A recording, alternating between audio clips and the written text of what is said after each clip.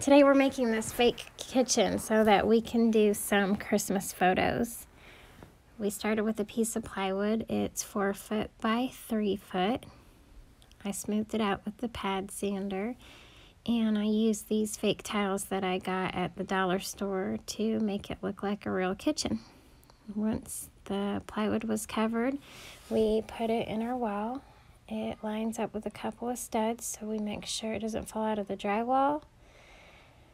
These shelves are made out of plexiglass, and we used 2-way tape and then screwed them into the fake grout seams. This is just a piece of plywood with chalk paint on it, and here's our little photo set.